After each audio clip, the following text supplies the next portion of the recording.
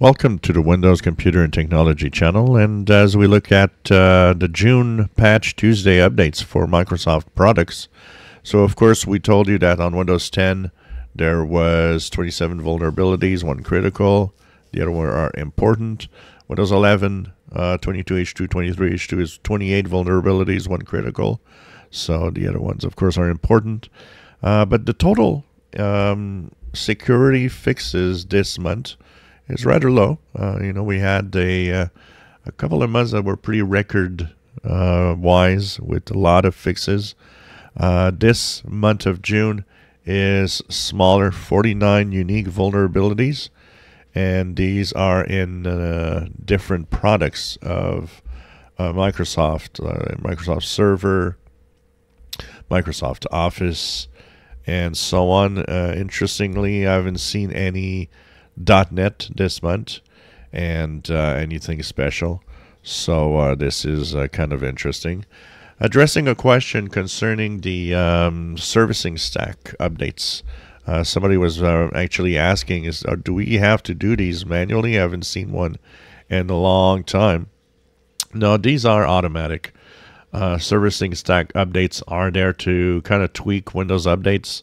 They don't arrive every month. They arrive every 3, 4, 5 months.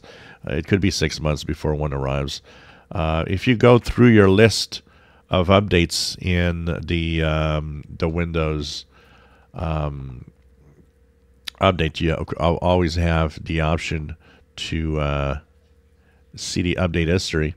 If you look there, you will see that they appear at regular intervals through the different updates, as you might see 1 or 2 in a year, or sometimes more.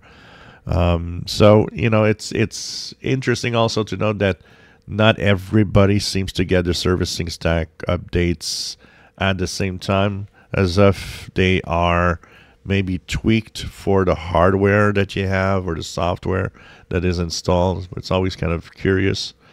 But no, they are automatic. They just appear randomly, but they're not there every month.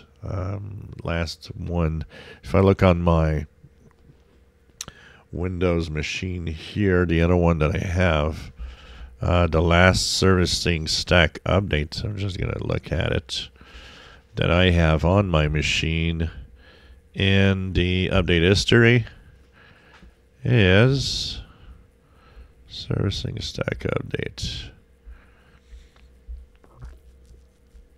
It's quite far actually. Here we go. Update stack package. Servicing stack. That one would be last year.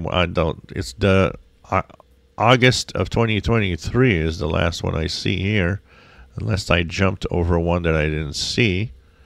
But this one is, yeah, it's quite far actually. So the servicing stack update has been a long time on my machine, anyways, on my main gaming machine.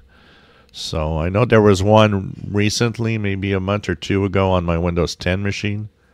But just they get there when they need to get there. If you enjoy my videos, please subscribe, give us thumbs up. Thank you for watching.